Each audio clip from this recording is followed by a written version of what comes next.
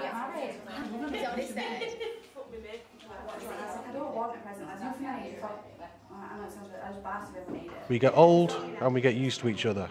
We think alike. We read each other's minds. We know what each other wants without asking. Sometimes we irritate each other a little bit.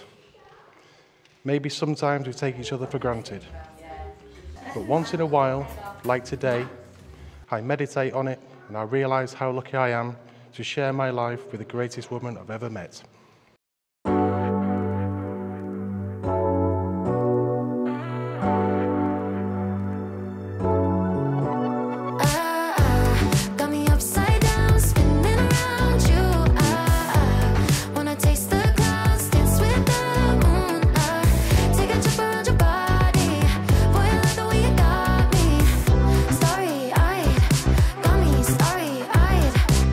I give you this ring as a symbol of my love. as a symbol of my love. For today. For today. For tomorrow. For tomorrow. And for all the years to come. And for all the years to come. Even though exciting, know exactly what to do to blow my mind.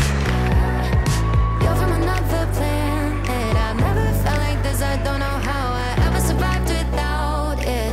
I'm starry-eyed. Got me upside down, spinning around you. My mum will back me up on this one. I've needed braces during school. And apparently when she got these braces, she come out crying, saying, "Oh, Louis Allen will never fancy me now."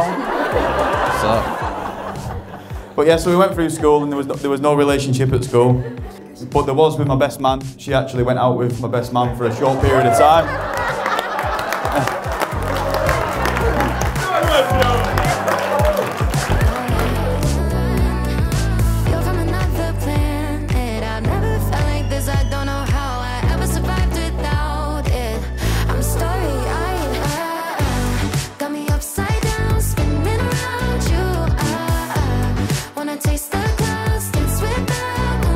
One day before the stag do, a few of us got the same message. Do I need to shave my legs?